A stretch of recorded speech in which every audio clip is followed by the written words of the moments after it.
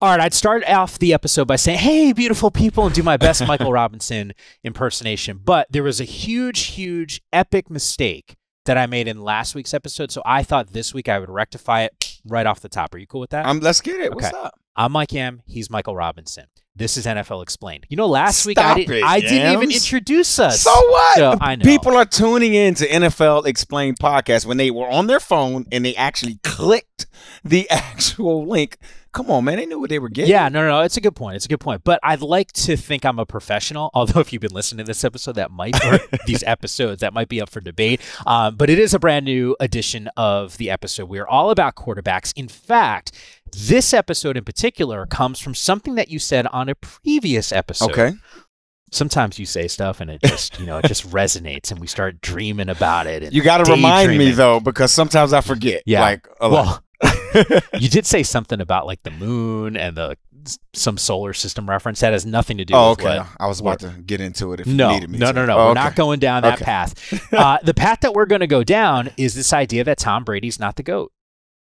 Okay, pause. Sort of, kind of what you said. I'm twisting it. Yeah, okay. I'm definitely twisting it. This entire episode really, though, is about the quarterback and the greatest of all time. And we're going to lay things out for everyone, talk about some statistics, some of the things that you saw playing against some of these guys, playing with some of these players as well. But in all sincerity, I think a lot of people say Tom Brady's the GOAT. You think about all the Super Bowls, and we'll get to DB12 here in just a minute. You had a different designation for him. It's GOAT, but it's the greatest of all time, not necessarily quarterback. You thought winner. Winner. I mean, you just think about it. 7 Super Bowls? Yeah. I mean, I don't think anybody's going to ever get close to that. That's a lot. And when you talk about the greatest of all time with a certain position, that's a more individual thing. Those Super Bowls is a team thing, and it has a lot of different factors to it. So I can't wait to get into it. All right, we'll talk about Brady coming up in this episode, but we're knocking on the door. We're in the postseason. Yeah. We got the Super Bowl around the corner. That's the money making time, right? Mm-hmm. Like that's the biggest stage on the planet. Everyone's watching. Is there a player that comes to mind that really cemented their legacy as a player because of what they did in that game? I would have to say Eli Manning. Yeah, I mean, think about it. Yeah. I mean, if you take the Super Bowl runs, the playoff runs away from his career, I'm not so sure we're thinking about Eli Manning as a Hall of Famer. I would even throw my guy Beast Mode in there. I mean, during the playoffs, he had Beast Quake. I mean, I was in on that play. It was 70 power. We blocked it terribly. And to me, it was one of the greatest runs of all time, regardless playoffs or whatever. But I would say Beast Mode, and obviously you got guys like Terrell Davis. But yeah, Eli Manning, Beast Mode, those are the guys that stick out for me. The Manning one is a good one. By the way, I know we keep throwing out that term GOAT. Are you cool with that? Should I, is there a different... cool with it. I mean, look, so I asked my son, okay, is there any other terms or whatever? He didn't text back yet. He was in school. So I'm still waiting. That's a test. That was a test. Do not text me while you're in class. And look, I'm always testing him. Like I'll send him a message on Instagram or something like after he's not supposed to have the phone. And if he responds, I'm like, dude, what did you respond for? He's like, but Dad, you sent the message. I had to respond to Dad. No doubt. Because if you send a message in the middle of the day when he's not supposed to have the phone and it says, hey, I love you, and he says, I love you back, you're not going to get mad. No, you're not. It's like, all right, cool. We'll break the rule. That one is okay to go with. I mentioned this before. I think the way to do this is to not just say, hey, dude's the greatest of all time without giving you real analysis. So what we'll do here is go through quarterbacks in the Super Bowl era specifically. Because if we said all quarterbacks, and we're going to try our best to do decades, like the generational aspect of the game has changed. There's been an evolution. In fact, we've done numerous podcasts about the evolution of specific aspects of the game. If you've missed any of those episodes, highly encourage you to go back. But I do think about football as a team sport and then to win. And yet you threw out Eli Manning as an example of a guy that made his legacy in that game. Do we put too much on a championship when evaluating the greatest of all time? I mean, again, Yams, you're talking to a former role player. I played quarterback, at times in my life. When in the National Football League, I was a role player, special teamer, fullback, backup tailback at times, backup receiver, all of those things. So Absolutely. Getting Super Bowls means everything, right? Because if you win that Super Bowl, everybody makes more money. Everybody becomes more valuable. Everybody, even the front office guys, everything changes. So, yeah, I'm not going to say we put too much weight on it. No, we don't. I think we put the right amount of weight on it because at the end of the day, that's why we play this game. We play this game to win championships, not just to get the GOAT label. It's tough because I think it applies across the board in every sport. There's enough players that played, and you and I are roughly the same age, in the 90s in the NBA. There was Jordan. And you know what? Jordan kind of messed it up for a lot of players. Because how many times do we go through a list of guys and go, hey, he didn't have a chip? You know what? And it's like, dude, that guy was amazing. And yet you didn't win the ultimate goal. I mean, to me, that has to be considered. And when you're going up against the real GOAT, who's MJ, like that's going to be a little bit of a problem here. All right, I want to give some historical context on some of the numbers. And once again, Super Bowl era. So right around 1970 is where we're going to mark this sucker here. What we're going to do here is look at an average number of passing yards per game by quarterbacks since 1970 in 5-year increments. So from 1970 to 2020, the number of yards per game has increased by 84. Which does speak to the evolution of quarterback play, wide receivers, the whole thing. We did those specific episodes once again here. Real briefly, 1970, 161.4 passing yards. 75, a notch up to 162.8. 1980, a big spike, 196, then 204. Eventually, you get to the point in 2020 where you're talking about 245 passing yards per game. So some rough numbers to analyze there. We saw that number hit over 200, by the way, in the early 80s, and then boosted by a quarterback who put up numbers that really no one has ever seen. In fact, when I was a kid, he was my favorite quarterback, and I wasn't even a Dolphins fan. I was just a fan of Dan Marino. 1984, the dude threw for 5,000 yards. A number no one would reach. This is when you know you're legit. Until Drew Brees did it 24 years later. Like, to me, it's not a record that happened 2 years later. It got broken. No. Took 24 years, almost 3 decades for that number to be hit. Now, Marino even threw 48 touchdowns, and that was a number no one hit until Peyton Manning, who something tells me you might point to a little bit later in this podcast, had 49 in 2004. We could also say that he played in an era where defensive backs got away with a little bit more, right? I mean, not to make this a basketball podcast, but I do think about basketball in the 90s. Like, that was tough, man. They were fighting. They're out there, legit. Now you breathe too hard on a guy, and it's. I saw a guy get a check for saying the wrong thing. He said some words that just weren't right. It's just can't do words. When he retired, by the way, Marino, he led the league in passing yards, completions, and passing touchdowns. He also led the AFC in passing touchdowns from 1983 to 1988. That's so, crazy, how do you view a guy like Dan Marino?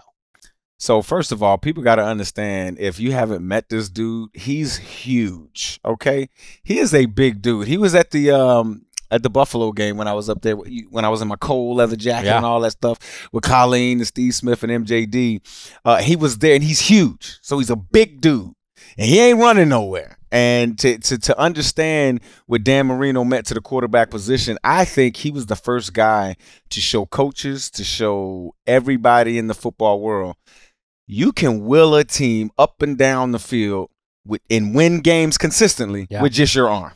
Just your arm. You don't necessarily need to, because you got to think, the 60s and 70s were dominated by the running back position.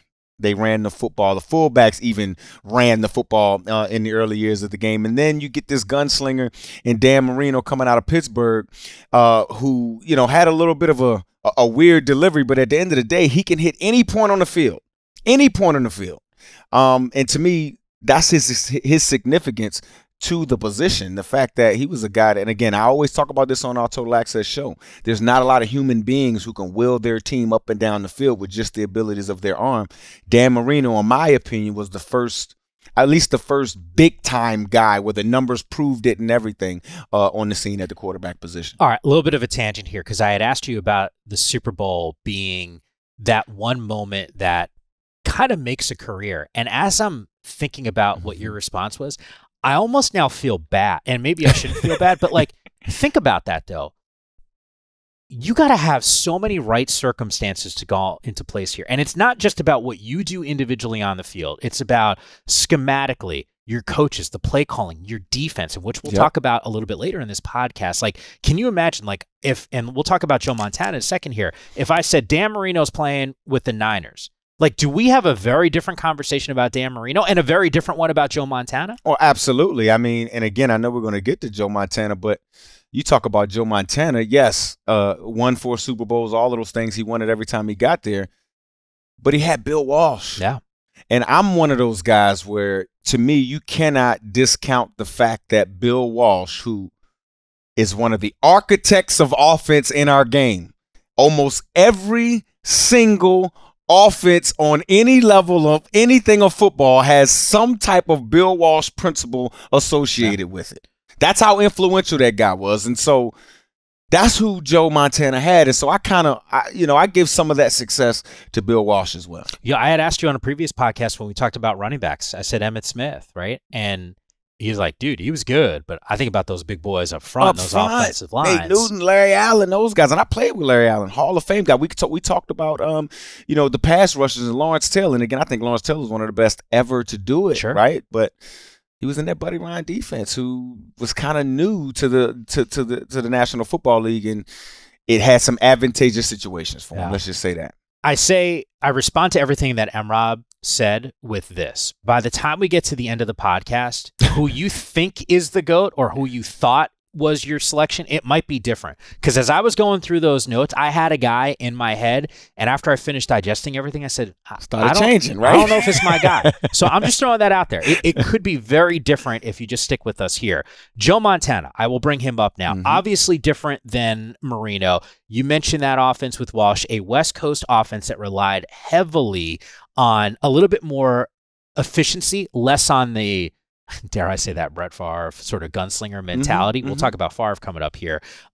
His numbers, over 40,000 passing yards, 273 passing touchdowns. Those numbers might seem big, but for context, they're not even in the top 18 all time. Here's the difference, though. He won 2 MVPs, and he delivered when it mattered the most. A 127.8 passer rating in 4 Super Bowls. By the way, all championships, also had 11 touchdowns, 0 interceptions in those games. And it also helps if you have a guy named Jerry Rice. Jerry Rice, the GOAT, the greatest wide receiver that we've ever seen. But I mean, to hear those numbers from Joe Montana, and again, I don't want our listeners to say, oh, Mike Robb talking about Bill Walsh to take something away from Joe Montana. No, that 128 passer rate, I mean, those are real numbers. 11 touchdowns, 0 interceptions. He did it. He played. He did that. Yeah. He played those games. He had to make the real in-game decisions. He had to be cool as a cucumber. I remember they were talking about, I forget that Super Bowl where he had to make that big, long drive, and he's in the huddle talking about John Candy up in the stands. I mean, that was his superpower, being calm and collected in those crazy situations. But again, when you have a guy like a Bill Walsh, who, again, through necessity, because his offensive line wasn't that good at some of the lower levels, had to develop a new style of offense that the league hadn't seen. Again, Ernie Zampese did the same thing. Sure. Mike Martz at a time. You remember Mike Martz when he had our Kurt Warner? Kurt Warner, I mean, set all types of records, right? Yeah. But when he left Mike Martz and that offense wasn't coached the same, he went to the Giants, Kurt looked a little bit different. To me, that had a lot to do, again, with the play caller. And it flips the other way. Yep. We talked about this on another episode about Tua. Oh, man. Look at how different his season was with Mike McDaniel there. And it's not enough. It's just sometimes guys gravitate towards a specific scheme, just a better fit. Talk to differently from a coach's perspective. How you show up to work, like those, and your mindset heading into that day changes depending on leadership. And it's not a positive or a negative thing, not to knock anyone. It's just kind of the reality of some of those situations. I mentioned Favre. I think he's important to get to. It's a guy who's won 3 consecutive MVPs, 95 through 97. He's still 4th all time in yards and touchdown, only behind couple guys who could be on the Mount Rushmore of quarterbacks and Brady, Brees, and Manning. 18 seasons of 3,000 plus passing yards, second only to TB12, and his 11 Pro Bowls were the most by a quarterback when he retired. There's a lot of good that comes with Brett Favre. There's also some stuff that happens when you play a whole lot as well. Also, the record holder in most career interceptions thrown and fumbles, 336 INTs, 166 fumbles. A total of 502 career turnovers. That doesn't even sound right, you saying that. Right? Yams. And 502, and he has a winning record. Wow. I mean, that's Hall of Fame worthy just in itself, right? Being able to overcome the turnovers that you created. Yeah. Green Bay fans, by the way, they'll love this because Aaron Rodgers is coming up later in this episode. Think about, he's kind of the antithesis when it comes to touchdown to interception ratio. And yet Favre, look, context here, one in every 30 throws that Favre threw. That's crazy. Was an INT.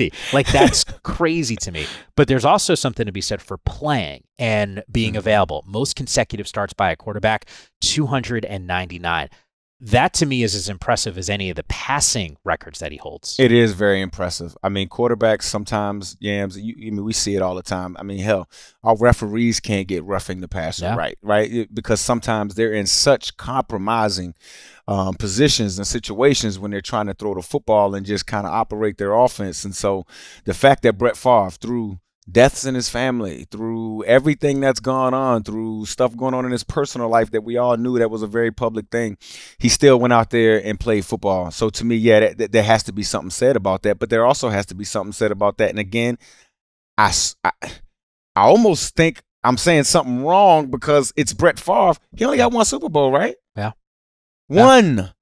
Like I talk about Aaron Rodgers. How many Super Bowls he got? He got one. He got the same amount as me. And I have none. I had none of the talent those guys had. And if they were that great, shouldn't we get more out of them? Shouldn't we get more championships? Yeah, I'm just saying. You can throw that out there, but once again, by the end of this podcast, you might say there's a reason for it. And some guys that have more of those championships might have just had, I don't know, top 5 defense. Might have had a guy like Jerry Rice that was out there. Those circumstances dictate a lot of this conversation.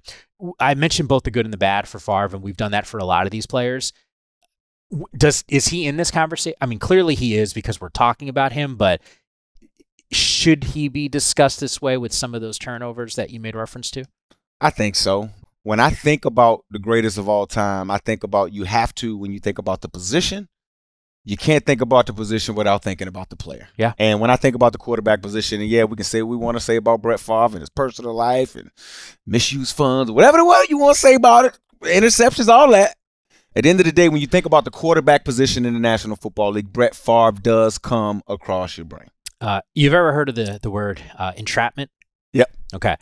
I'm actually glad. I wasn't even doing this on purpose, but I just realized that if you didn't give the answer that you just gave, I was going to follow up on a conversation you and I had off air today about Josh Allen, because we were talking about some of the turnovers, and he's leading the NFL in takeaways at this point of this record, and you still stand by your guy because of that mentality. It's the mentality. Yeah. And again, I in my notes, I talked about Brett Favre being authentic. His personality was authentic, and it showed up in his play, right? Brett Favre was going to try you. He was going to talk trash to Warren Sapp. He was going to get in his face. Yeah, he was going to see a tight. He didn't see a window small enough that he didn't think he could get a football through. Yeah. So I can live with that. And back to our conversation with Josh Allen, I can live with that. He fights defensive tackles at practice and in the game. I seen it with my own two eyes, Shams. So yeah, I can live with a couple of interceptions. Yeah, no. So once again, so for anyone who's thinking that M-Rob talks out of both sides of his mouth, no, he is very consistent in the line of thinking. Yes. As far as quarterbacks go, Drew Brees, and I think about the numbers, I think about his winning mentality, I think about some of the production here and just how prolific he was when he was playing. Here's some numbers for you. Over 80,000 passing yards, 571 passing touchdowns. Both of those numbers behind Tom Brady. The guy owns 5 of the 14 5,000-yard passing seasons of all time. Next player, by the way, is Tom Brady. Here's the other number for me that is really meaningful.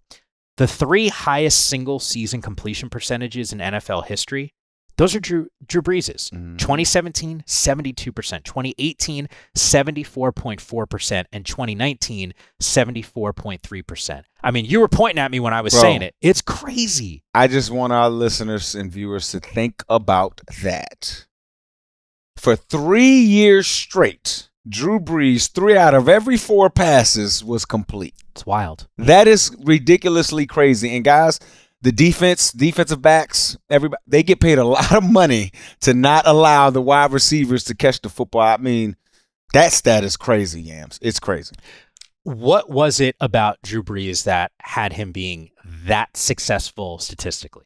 I would say accuracy. I mean, that and where you put the football. Because, see, Drew Brees, I wouldn't sit here and I don't think anybody would say Drew Brees had the strongest arm, right?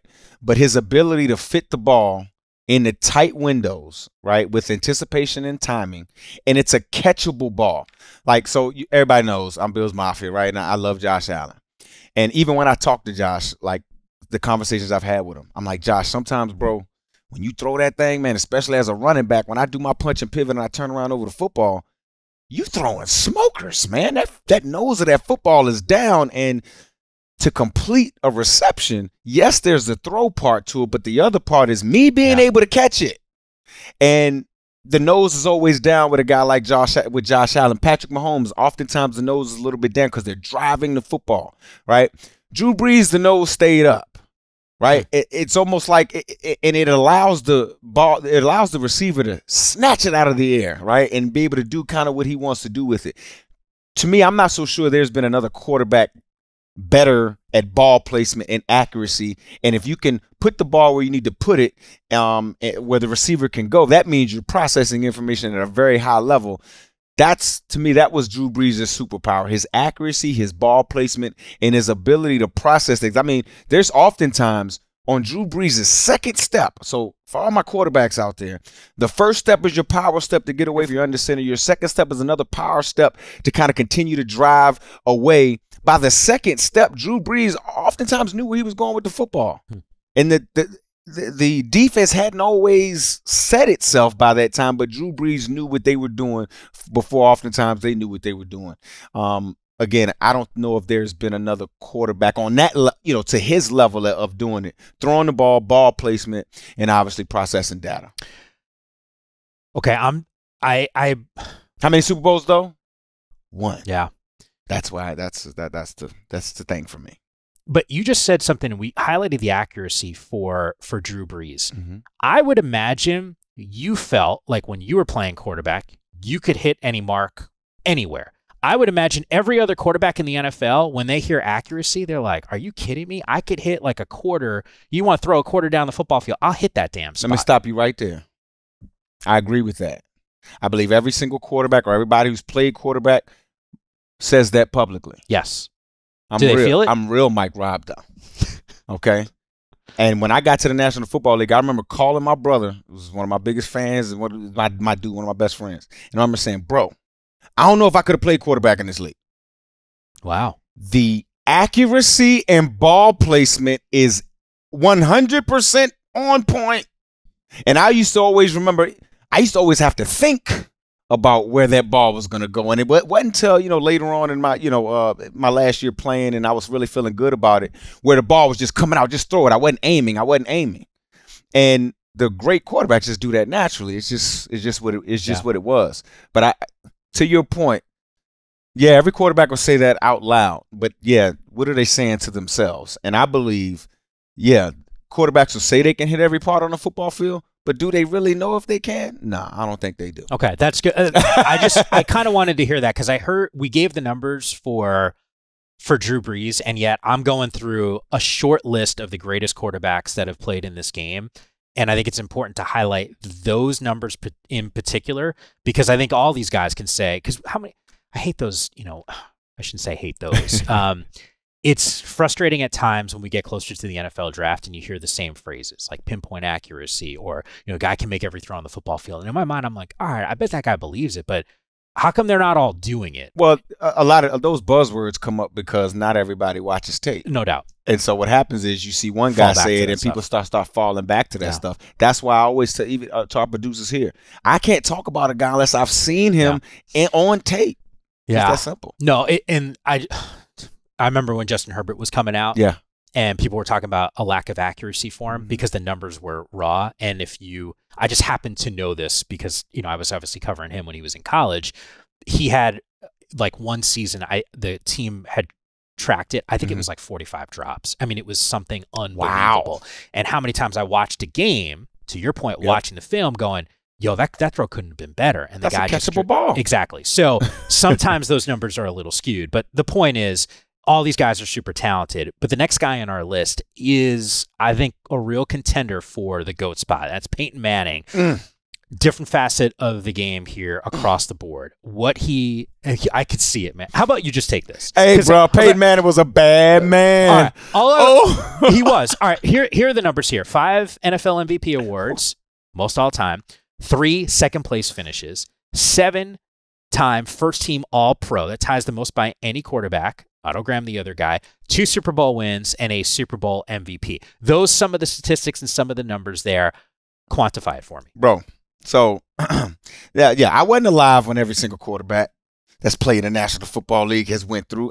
My favorite quarterback of all time before I experienced Peyton Manning was Joe Namath, right? And no, I wasn't alive when Joe Namath was on the sidelines doing his thing, but when I watched the tape and I watched film of him, he was calling his own plays, and then he would put on a fur coat on the sideline, man. You know, I just thought that was so cool. And I'm like, damn, man, how can that dude just be wearing a fur coat, go out partying the night before, call his own plays, understand the game that much where he can do that? So that's why I roll with Joe Namath. And then I encountered Peyton Manning. Okay, so Yams, he's the greatest quarterback of all time, in my opinion. Okay. He's the greatest quarterback of all time, in my opinion. Okay. First of all, immediately when he got in the National Football League, he didn't look overwhelmed. Yes, the interceptions were there, but he looked like he could operate in the National Football League. That's what every football player wants to know, man. Like I used to tell you on a previous episode, I would call home, man, how did I look, man? Forget my numbers. Did I look like a kid out there, or did I look like a grown man I was supposed to be out there? He looked the part. That's number one. And he basically developed an offense, dude. Like, for real. Yeah. And I say that because I was in college when he, was kind of early in his career in 2002, 2003, 2004. And I remember our coaching staff, because Coach Caldwell used to be at Penn State, and our coaching staff, we would go to Indy to see the passing principles and things that they were doing. And what he did was he married some real cool passing principles to the outside zone stretch play and all those things. He was able to kind of operate everything at the line of scrimmage. He really didn't necessarily need the guy calling plays from the sideline. He needed the information and the input from the guys and stuff from the booth. But he was the maestro. He was handling it all at the line of scrimmage. I think the Denver Broncos thought that's what they were getting with Russell Wilson, a guy who was going to bring them a playbook.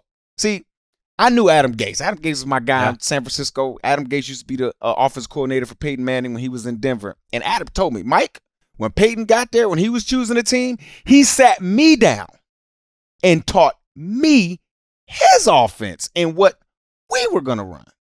Wow. Think about what I'm saying. Yeah. Your offensive coordinator's paid to be the top brain on the offense. And he said, no, bro, I'm going on my team search. I'm going around to see what teams I want to go to.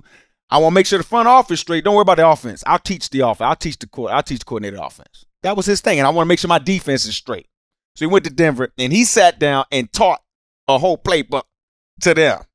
Okay? Think about that. To me, that is amazing. That's on that Joe Namath thing where I can go out the night before and then come out and call plays.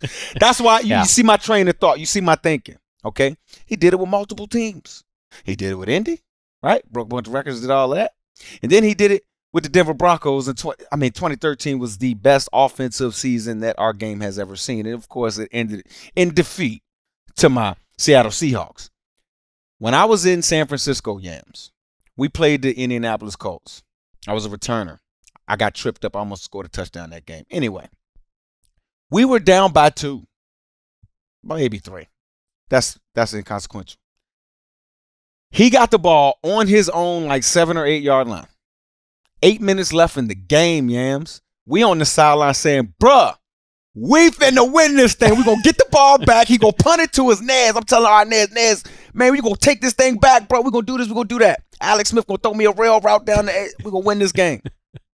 Yams, that excitement turned into me taking a knee mad as Peyton Manning is taking a knee on our 4 yard line. Game over. He held the ball for 8.5 minutes, and we didn't touch the ball again. We were moving the ball in their defense, but he had the wherewithal to say, you know what? Y'all ain't going to touch the field no more. He made sure he hiked the ball with 1 second on the clock every single time, and he managed the entire damn thing. I remember watching our coaches on the sideline like, there's nothing we can do. There is nothing we can do. Oh, and then one last thing. I'm sorry. Peyton Manning is the best quarterback of all time, in my opinion. After we beat the hell out of him in the Super Bowl, okay? This dude, I sat there and watched him. He waited for every single one of us to finish our press conferences. All of us. You know, I wasn't a quarterback, so I'm a fullback. I got a little table. You know what I'm saying? He waited for all of us to finish. Shook every last one of our hands. Every last one. I'm talking about all 53 guys that could be available for the game. He made sure he made a connection with every single one of them. And then the man took a picture with my mama. Okay? Wow. Why he's in the middle of being defeated? Okay? I ain't never seen nothing like it. So, Yams, the only thing that stopped Peyton Manning from getting even more Super Bowls was the fact that he physically couldn't do it anymore at the end. If he was as healthy as the Tom Brady was, I think he would get it. Or if he had a coach, a defensive guy like Bill Belichick, I think he would have more. But at the end of the day, he took 2 teams. He'd been in the Pro Bowl with 2 different teams. He was an All-Pro with 2 different. He took multiple guys. He elevated multiple guys, and he had his own offense. For that, I give him the best quarterback of all time. All right, just for clarification purposes, I just want to be clear. I said a lot. No. What you said about teaching his offense, like landing in Denver, sounds amazing. I just want to be clear here. The other guys that we've been talking about so far and the guys that we will be talking about on this podcast, don't do that, can't do that. I'm not saying they can't. Okay. Right? They just didn't do it. They haven't done it. Okay. And all I'm saying is, are there some nuances about the Mike McCarthy offense that are strictly tailored to Aaron Rodgers? Absolutely. Are there some nuances of offense that are strictly tailored to the Mahomes of the world? Absolutely. But when Tom Brady was when he was a free agent and he was looking for a team to go to, when I heard the Tampa Bay Buccaneers general manager, when he talked about him, he was like, it was almost like Tom was trying to get us to pick him, right? Like, it was almost like, wow, I didn't know that I would get that type of. Tom was looking for an offense that fit him. And yes, he had some passing principles that he would add to it, but he won't bring an offense. He won't say, oh, no, it don't matter. I'm going to sit there and teach you about what I did up in here, and this is what we're going to do. No, Byron Leftwich and him and Bruce Arians had to come together and have that playbook. Okay, I'm glad you bring that up. Here, last point here before we get to Tom Brady, who's coming up next year. We mentioned Drew Brees, indoor versus outdoor.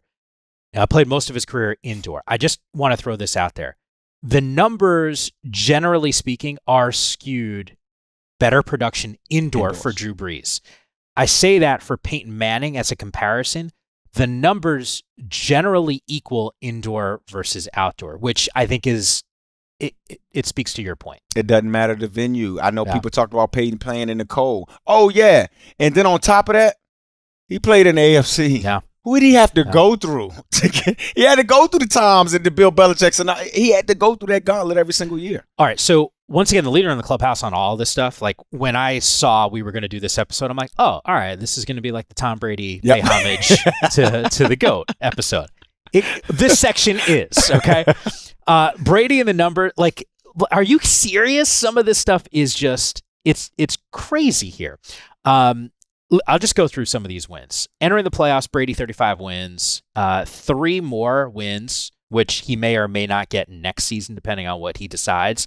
More playoff wins than any NFL franchise. Just crazy, except for the Patriots, who has the most with 37. Here are some of the individual numbers. 89,000 passing yards, a little over that. 649 passing touchdowns. 7 Super Bowl wins. 10 Super Bowl appearances. All of those numbers, by the way, most all time.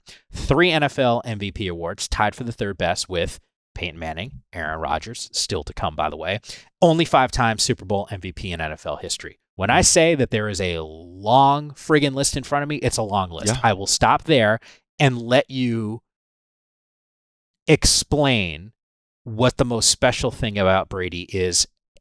Maybe the answer is longevity, but there's a reason why you called him the greatest winner, and I think it speaks to the Super Bowls that I made reference to, but you hedge on calling him the greatest quarterback of all time. Yeah, he is the greatest winner our game has ever seen. He is the greatest force multiplier at the quarterback position that this game has ever seen. I mean, and I can make arguments that those first 2 or 3 Super Bowls were kind of won off the defensive prowess, running game prowess, or whatever, before Brady kind of figured out this greatness about him, figured out what made him himself, right? The numbers that you just talked about, to me, that not only is it a testament to, the teams that he's played on and his ability, his football ability, but yeah, it's the longevity, man. What, 22, 23 seasons? Yeah. Nobody does that. That wasn't even a thing. He's playing alongside guys that weren't even born. Yeah. When he first started playing in the National Football League, not started playing football, but in the NFL, when he first started playing, they weren't even born.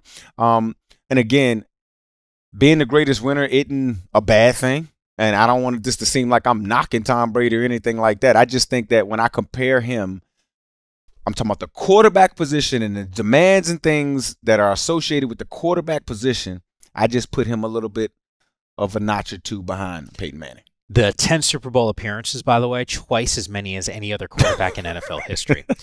The Super Bowl completions, 277. That's a season. Yeah. He's got more completions in the Super Bowl than any other player has attempts. Bruh. Peyton Manning, by the way, 155 attempts. It's crazy, man. And again, I don't know if we're going to see another quarterback play this long. Yeah. I mean, just simply because I do think that when these quarterbacks, because they make so much money, when you look in your bank account, you got $150 million. It's hard to get up and go to work. You know what I mean? Go get hit and beat up on every day. But I don't know if we'll see a guy play this long again. My guess is probably no. You can make the argument, yes, because of nutrition and training and all that stuff. But I think about some of the younger guys and what this position is. Think about Brady's not running around here. We talked about the evolution of some of these offenses. These dudes are expected to take off. These younger quarterbacks, I think to me that screams what we've witnessed, even if it's not done, and hopefully he keeps on playing, and I don't know if it's going to be with Tampa Bay or not. Hopefully he does, because I like watching him out there, but I don't think we'll ever see this in our lifetimes. Well, I might get in trouble for saying this, but I think Brady is the last of a dying breed of the statue quarterback. Yeah. And again, I'm not saying that you have to have a runaround guy, but he has to be dynamic. He has to be able to be Joe Burrow-esque, right? Avoid a little bit of a pressure, kind of scramble for 5 or 10 yards to get the first down. You have to be able to challenge the defense that way. I got 2 more names for you, and then we can, although you already said it's Peyton Manning, so I'll get my pick a little bit later here. Brett Favre talked about the numbers, and I said we would talk about Aaron Rodgers. Hard not to. 4 NFL MVP awards, second behind your guy in Peyton Manning. 59,000 passing yards. That's in the top 10. 475 passing touchdowns. That's 5th all time. Yes, he's got the Super Bowl and a Super Bowl ring. To me, what I think is really cool, fewest interceptions of any player with at least 350 passing touchdowns. The next closest, Matty Ice, Matt Ryan. I think if you ask a Green Bay fan, maybe they'll say Aaron Rodgers is the greatest of all time. There's some things when I watch him play that just this even mentality, that Tom Brady kind of effect. I always think that's really impressive. I don't know if there's ever been a quarterback, and maybe you just disagree with me because I know it's Peyton Manning, but when I watch them play, it always looks so friggin' easy. The game looks easier to me, to Aaron Rodgers, than any quarterback I've ever seen play. Yeah, he may have one of the top arm talents. Sure. And guys, when I say arm talent, I mean being able to throw from different arm angles, having the big arm to be able to push it downfield. We've seen all the Hail Marys from an Aaron Rodgers, the accuracy, ball placement, all of those. That's what I'm talking about when I say arm talent. And Aaron Rodgers, there isn't an arm angle, there isn't a pass, there isn't a defender who can get their arms in the way to stop Aaron Rodgers from completing the pass if he's trying to do that. I mean, there's a lot to say about Aaron Rodgers. I think sometimes he doesn't get put into the greatest of all time conversation just based off of kind of some of his recent things with the media, and you know, retiring, not retiring, all those types of things. But to only have 105 interceptions through as many years as he's played, and as many times as they've thrown the football, as many times as they've lived in Green Bay of moving the offense just through his arm, that's pretty impressive. And yeah, you can't have the GOAT conversation without talking about Aaron Rodgers as well. I will say this though, Yams. I believe when I modern, and I mean like this generation, the Patrick Mahomes, the Josh Allens, those guys. I do believe this generation is heavily influenced by Aaron Rodgers. You can see his game in all of them. You mentioned Patrick Mahomes. He's the guy that we're going to talk about here. He's 27 years old. He's not in the GOAT conversation right now. Like, quite honestly, just because of his age, he hasn't done there, but he's on his way. He's already got an MVP award. He's got a Super Bowl win. He's been a Super Bowl MVP. I'm not even going to get into the numbers because they're not necessarily going to compare because he hasn't played long enough here. But we talk about the magic of Mahomes. He's one of the special players that this league has, of this generation here, right? Like we've heard Brady and Rodgers say, hey, that next group is pretty damn good. And Mahomes is there. If I said to you in 10 years, you and I are still working together, knock on, that's glass, but knock on wood. Come on. We're still working together. We're doing this podcast. We do another one of these versions. Is Patrick Mahomes going to be the GOAT? If Andy Reid stays around for that long too, I don't think it'll be a question. I mean, the rate at which he's putting up these numbers, the growth in his game. I've seen him gone from, not being able to just check the ball down to now, they're functioning, right? They're being very efficient as an offense, and he's hitting the right receiver almost every single time, right? But I will say this, it's tough to anticipate the huge numbers again if he doesn't have Andy Reid, and I can't wait to see him in the playoffs without Tyreek Hill. Yeah. I want to see that because Tyreek Hill is one of those special players as well. Okay, you are you bring the player's perspective, like the guy who actually did it on the field. I just bring the talking deal and the numbers. It's all good. From a math perspective, I didn't even crunch these numbers. I love how I'm taking credit for crunching projection numbers. Hey, man. Whatever. Hey, the listeners hear you. No. It's but how about this? Our crew, who's amazing, they actually did some of the numbers for us based on projections 5 years as a starting quarterback thus far and what we could see. So if Mahomes plays 13 more seasons, which would put him at 40, by the way, the numbers project out to 86,500 passing yards and 686 passing touchdowns. It's fewer passing yards than Brady, but more touchdowns. If Mahomes plays 15 more seasons, that puts him at 42. Come on now. This is just crazy town. The numbers, 96,000 passing yards, 762 passing touchdowns. That would be almost 7,000 more yards than Brady and 113 more touchdowns. So it does give you some context on the trajectory of his career. Did they crunch his bank account too? How much would he have made? Billion. Did he make $3 billion through 15 years after all of that too? I mean, jeez. But yeah, again, if Andy Reid, Eric Bieniemy, those play callers are there, man. This run can go for a long time. Yeah. All right. One more thing. Actually, two more things for context here that I want to position for people listening to this podcast. We always do it's talk radio. I spent a long time in my career doing talk radio. Like, I get it. Like, summertime comes around, you need some topics. Oh, greatest of all time. You have all these debates here. The generational thing is it's hard to compare across generations. Our team tried to do that here. So we're going to give you some stats here, comparing players across generations, try to build out some stats that compare some of these guys within a generation to see how much better they were than their peers. So from 2017 to 2022, the average passing yards in a game was 230.5. Patrick Mahomes averaged 303 yards a game over that span. So that's almost 73 yards over the average. Drew Brees, by the way, 57 yards over the average. Peyton Manning, 54 yards over the average. Dan Marino, almost 50, 48.8. Brady, 44 over the average. Rodgers, 30 over the average. Favre, 29 over the average. And then Joe Montana, 10 over the average. And Rob, I got one more for you. Completion percentage over NFL average in their career. Joe Montana, when he was playing in his era, the average NFL completion percentage was 56%. He was at 63. So his average percentage was plus 7.2. Breeze, he was plus 6.3. Manning, a little over 5. Favre, a little over 3. Rodgers was at 3. Marino at 2.8. Brady at 2.8. And Mahomes at 2.2. So you found something pretty interesting when you were going through those numbers. The average completion percentage has been going up over time. The QBs have been getting better. Yeah, the QB position has evolved. They've been getting better. Again, you look at that Joe Montana, the NFL average completion percentage was 56%. Yeah. Right? Like that wouldn't be good in today's football. You look at Patrick Mahomes, NFL average is 64%, almost a 10% jump. So the quarterback position in the passing game in general is getting better, and they're getting coached better as well. All right, I threw this out there at the top of the show. I continue to mention it, and here's the time. This is the number that really matters the most when it comes to the GOAT. Touched on this a little bit before about Joe Montana, the team around him. That is important. Defense, baby. I'm talking about the defense. We looked at how often each quarterback, of the ones that we discussed, had a top 10 defense, Emrod. Mm-hmm. Brady had top 10 defenses 17 times.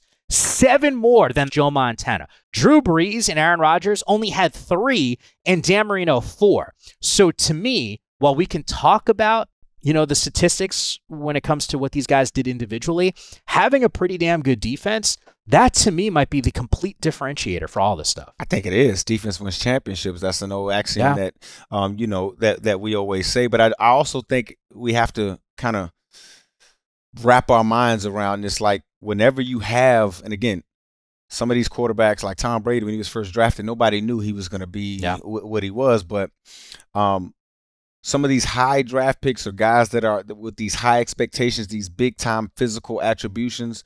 Oftentimes the teams built around them aren't great, because for them to get a chance to get that person, they were the first pick in the draft or whatever, and the team around them wasn't so good. And so when you look at a guy like a Tom Brady, it makes sense. He was a 6th-round pick, so they actually had they had to build a team around him because they didn't know he was going to be that good. But it's pretty cool. I didn't know Joe Montana had a top defense 10 times. I did not know that. Which, by the way, that 10 times, that's 77% of his seasons as a starter. He had a top 10 defense. Brady, by the way, 81% of his seasons, a top 10 defense. Mahomes, 60%. Favre, 42. Manning, by the way, 41% of the time. Marino, God, I feel bad for Dan. 25%, Rodgers 20, and then Drew Brees, the worst.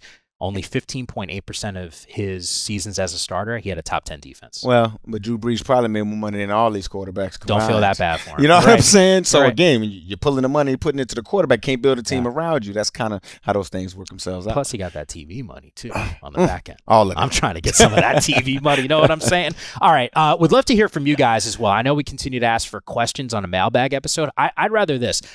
If you like this episode, share it on social media. I would love to see some of your guys' comments on who you think the GOAT is at that quarterback spot. Can't thank you guys enough for listening. And, of course, we got some more episodes down the road of NFL Explained.